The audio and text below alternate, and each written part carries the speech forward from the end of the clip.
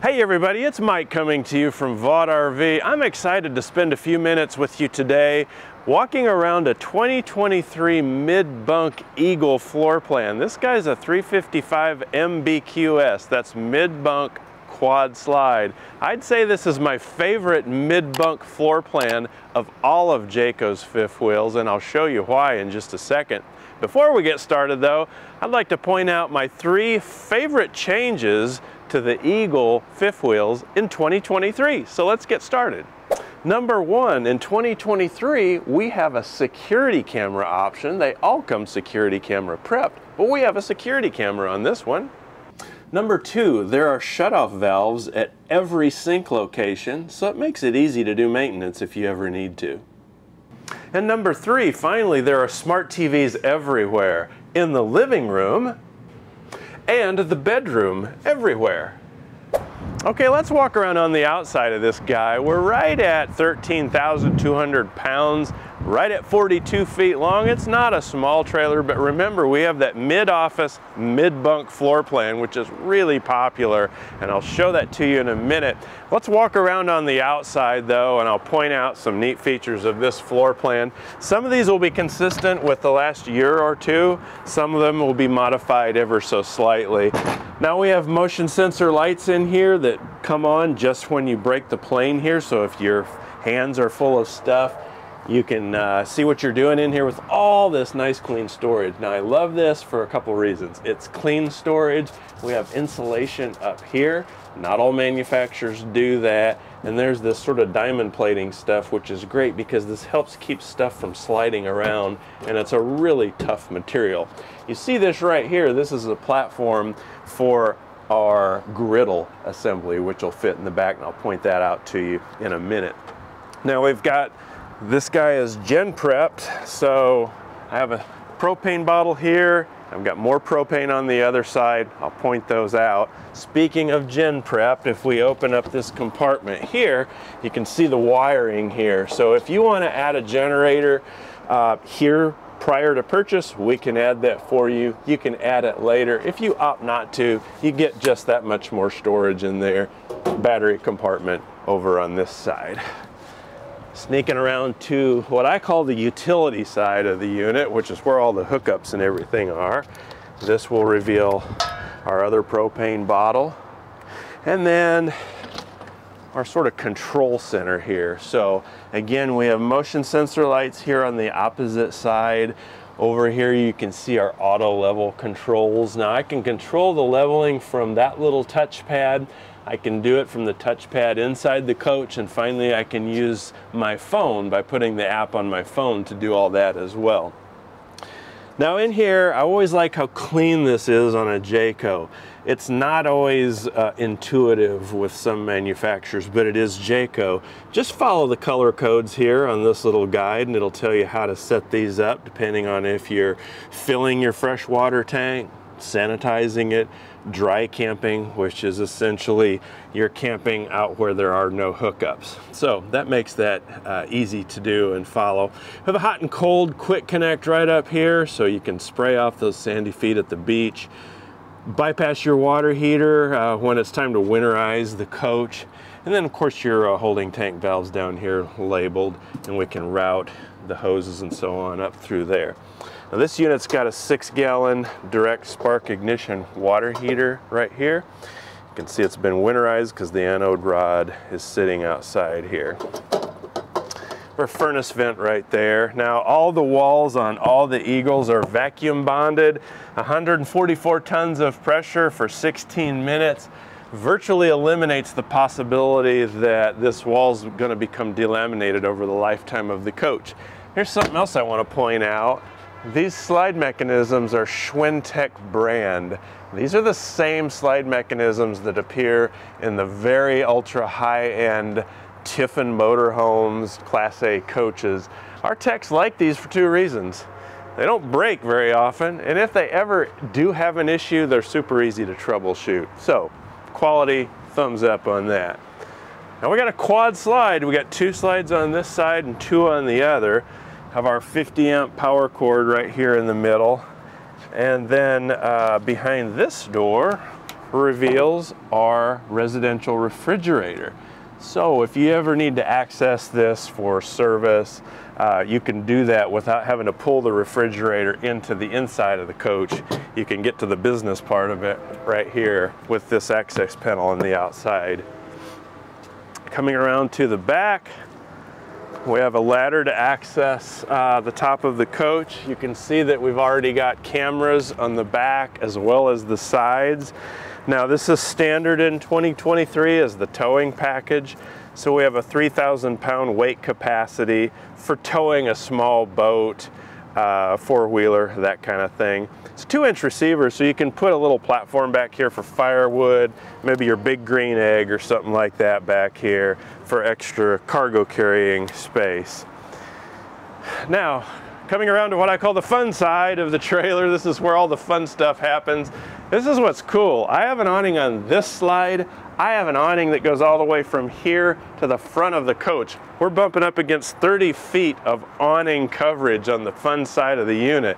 This is where the campfire is. This is where the picnic table is. Something to think about is how much of the real estate on the fun side is being taken up by slides. Slides really open up the interior living part of a unit, but when you push them out, they're also taking up valuable space on your patio side. I have one slide here, and I stand corrected. I said that there were 2 on the other side, 2 here. We've got 3 slides on the other side, 1 here. So I still have a lot of patio space up here because I don't have a slide coming out on this portion. Is that reason enough to buy or not buy a coach just because where the slides are oriented? Probably not, but something to think about. I do like it when there's not a bunch of slides or 2 big slides that take up a lot of your patio space on this side of the coach. Now, open up this to reveal a little drink refrigerator, which is basically a dorm size refrigerator. And then a utility drawer. I have power in here, light switches, and USB ports there as well. Now right below here, this is what Jayco calls a J-port.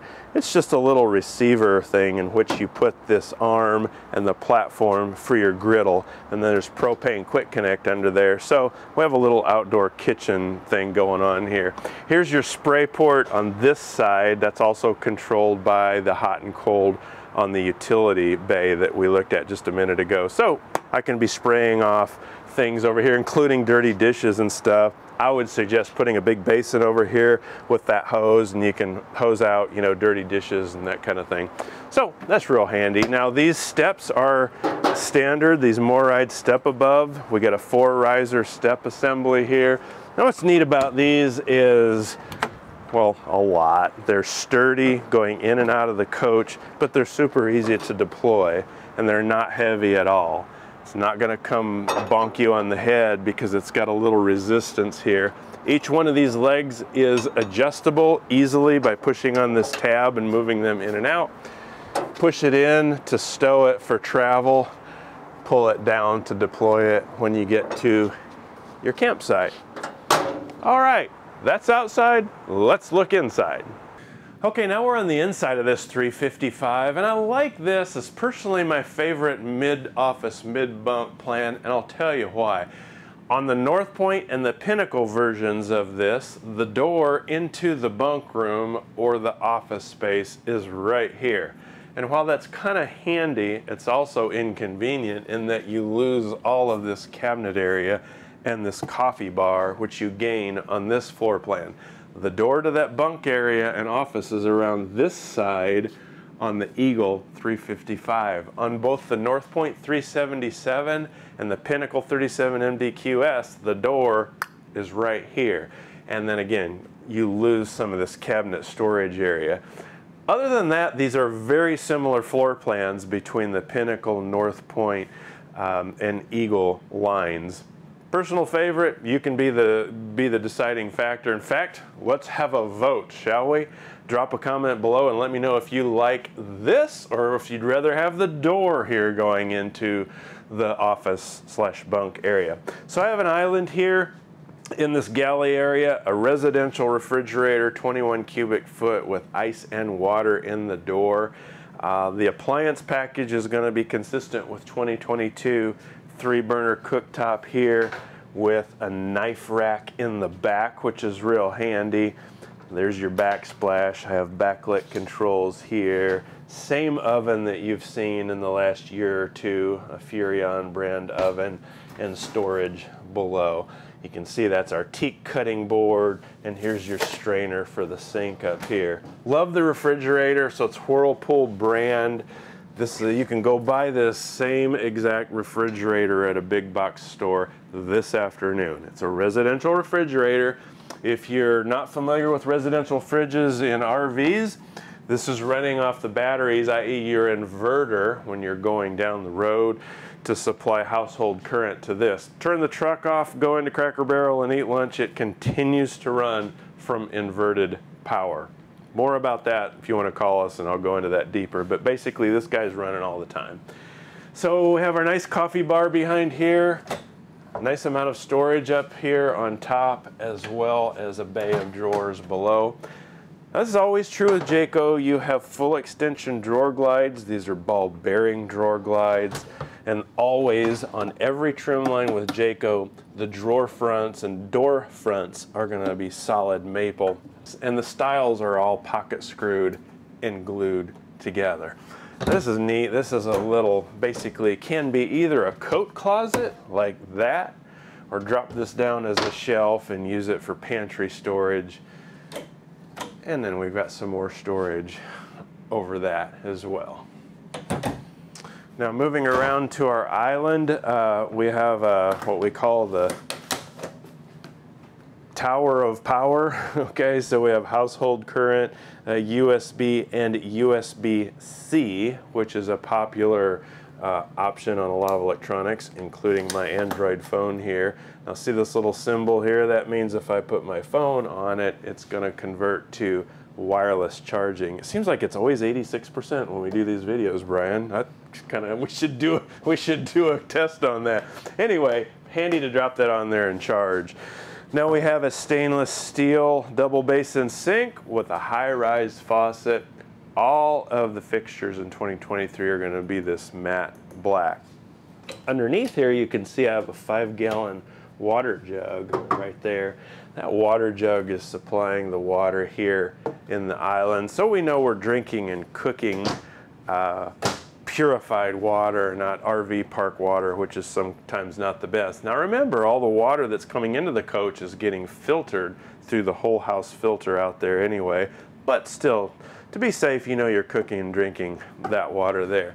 Now we have 380 watts of solar on this unit already, so when you do turn your truck off, that solar is going to continue to charge your batteries, which in turn keep that refrigerator happy, keeps the lights burning bright and everything. It's nice to have solar, and you've got 2 solar panels on this.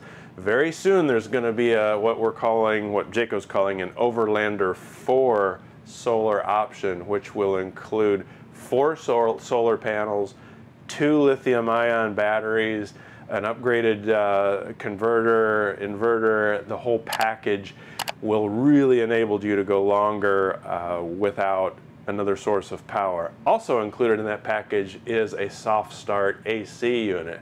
So finally you can actually run an AC unit from solar. That's coming in 2023 very soon. This is a 2023 model, but that option will be available real soon. Right next to the prep area, I've got a nice pantry, also that's nicely lighted. Now all these shelves in here are fully adjustable, infinitely adjustable, I might add, or you can take them out entirely if you want to put a taller item on the bottom. Really nice pantry. This is kind of cool. This was a liquid chalkboard out here, so you can write your trip itinerary, shopping list, whatever you want to do on here. It's easy to wipe it off. Now, here's a cool upgrade in 2023. Even in all the Eagles, we have the JBL sound system. These are JBL speakers, both here in the ceiling and out in the patio. So JBL everywhere. Really, really a nice upgrade from the previous sound system that was in the Eagles. We do have a fireplace under here, so nearly 5,000 BTUs of heat cranking out to knock the chill off of this unit. It's a fancy space heater, so I wish our unit that we have personally had a fireplace. It's really nice to have that. You can turn it on just for some ambiance without heat coming out if you want to. It's nice to have that. Again, now we have smart TVs everywhere. This is an Insignia brand television. It's Amazon Fire TV. It's already got shortcuts built into the remote for things like Amazon Prime, Disney Plus, Hulu, things like that. Real handy. And then we've got a little bit of storage up here, and we're already pre-wired with an HDMI cable if you want to put another component up on the top here. Now another change I should say in 2023 is USB ports everywhere. 22, we had USB ports here on the end of each sofa, but you've got USB ports, more of them at different places throughout the coach, which is a thumbs up from me. Now this is a tri-fold sofa, so this guy pops out to become a bed. Haven't done this in a while, so let's do it here. Show you how easy it is. Pull those cushions off, lift up the front here and just pull straight out, drop the legs, and we have a bed. Drop this back down like so. Really nice, super easy to do, and it's accessible from either side. My suggestion is bring a quilt or extra blankets. Every one of these seems a little bit higher here than it is here just because of the thickness of the cushions. I'd put some blankets and fold them 2 or 3 thick, put them in here to kind of level that off. But hey, you don't want to make it too comfortable for your guests, right? Just 1 or 2 nights, and thanks for joining us. We'll see you next time, right? So reverse order, pop that up, lift this up, fold the legs in, just like so. Man, I'm getting good at this, Brian. Okay, there you go, and we're back to a sofa. Now, speaking of reclining and relaxing, we have recliners here right across from the TV, perfect TV viewing angle. There's a little pull tab right here. Just give that a tug for reclining. They call this a wall hugger, so I can push back, and this will recline almost fully, even though it's right up against the wall here. A little place for my remote controls here, light switch up here, and again, more USB ports right where you need them to charge your gadgets and so on. Now I have a table here that's expandable. Lift up here and pull this out. I have 2 more matching chairs under the bed up there. They're just like these, except they're folding chairs. Little secret storage under there for coloring books and puzzles and things like that. More secret storage under there. Pop that in and away it goes. Nice light fixtures up here. These look very similar to last year. They may be identical. I have a little, looks like a remote control, but these are shortcuts for lighting. So for your ceiling lights right here, pennant, dinette, and all exterior. So we're sitting down to eat, forgot to turn the lights on outside, boom, click that on, and there they are. Now remember, I can also do all this stuff from my phone, not just limited to that. Have we covered all this right here before we go leave this area? Carbon monoxide and propane gas alarm here. It's safety. These things tend to be, historically, they're very sensitive. If your dog likes to curl up here and take a nap and decides to slip out a silent but deadly one, it'll probably set that off. Hairspray will do it, loud cologne will do it, and I just think, I don't know what else, but these are really sensitive and probably for a good thing. It's a safety thing. Pop that open, reveals your breakers and your fuses up here. They're all labeled here as well. Now on the end of this island is the water pump. So this is your fresh water pump. It's the little 5-gallon jug under here. This isn't your main water. It's that little water pump underneath the sink. Now speaking of the, this is an Android tablet. This is what controls the coach. This is sort of the brains of the coach. It's the BM Pro system. I can control my climate, lighting, motors, tanks, and energy all from this. You know, the lighting scheme's pretty fun. You can, you know, drag this over to dim the lights in the living room at any infinite number of settings, or turn them off altogether and back on. Again, you can do all this from your phone. These are also lighting shortcuts right here.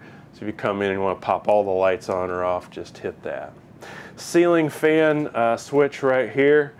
You'll see these helix signs in a lot of Jaycos. So this is the whisper quiet technology.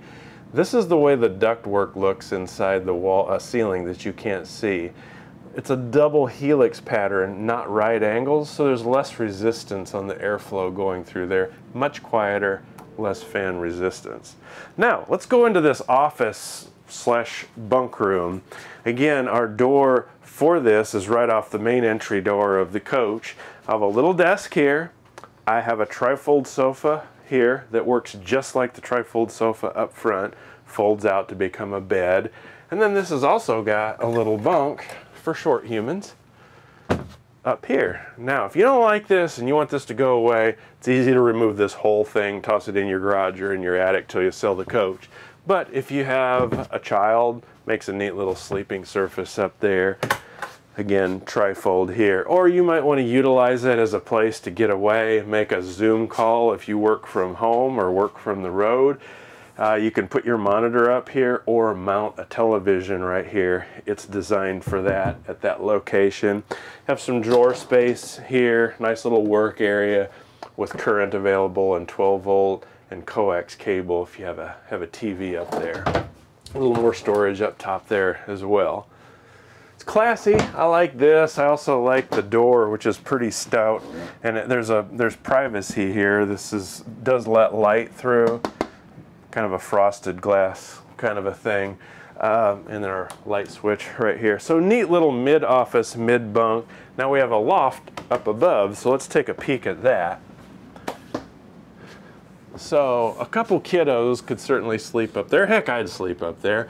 Not a lot of headroom up here, so you're going to be utilizing this either for kids to sleep or probably maybe storage. I'd get clear plastic tubs and push them up there so you've got a lot of sort of attic storage, if you will. Light switch right here. Now there is power up in the ceiling on both sides of it.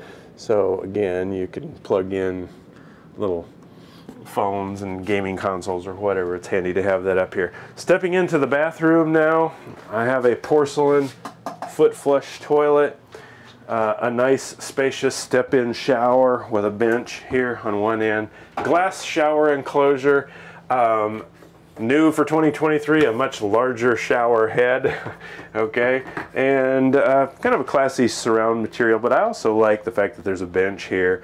Whether you're shaving your legs, I don't, people do, or you just want to sit down, it's nice to have this here.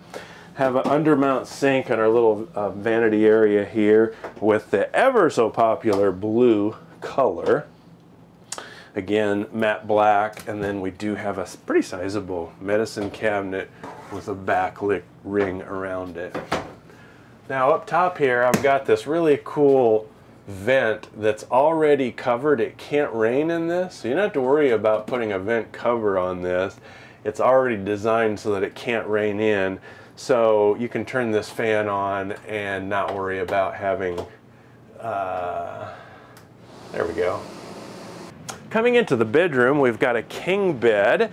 There's storage underneath this bed. Got gas struts here. And you'll find those two matching chairs, your rear camera assembly, your griddle for the outside, and your quick connect for the spray port right there. Pop this guy back down and you can see all the closet space we have up here. I have a motion sensor light here, which is not turned on yet. It's a TV box that they always leave in here when we get it from the factory. You can see it's a Fire TV edition, 4K, 50-inch, really nice TV. And then we can close these to enclose the closet area. Now, if you want to add a washer and dryer to this, you certainly can. It's prepped for that. Inside the closet area, you can see the water connections coming up right there. Now I have smart TV in here too, like I mentioned earlier. Got lots of storage here. And as I mentioned early on, we have a security camera option Every unit's prepped for security camera, and this has got it on it, and this is your power switch for that. That sends power to all the cameras on the coach. So when you get to your destination, bring that little monitor in here, pop it right here, or wherever it's handy for you, and you can keep a full 360 view of the goings-on on the outside of your coach. So hey, we're in a 355 Eagle. This is a really neat mid-bunk, mid-office floor plan. Personally fond of. If you'd like to learn more about it and you want to come out and have a look in person, we're happy to help you. If you have a second, go down below, click like and subscribe. You'll be the first to know when we post more videos just like this one. As always, I appreciate you joining me, and I'll see you next time. Howdy everybody, thanks for joining me today. I hope you learned a thing or two from what I had to say. If you did and feel like it, then click subscribe below. And when I post a video, you'll be the first to know. See you next time.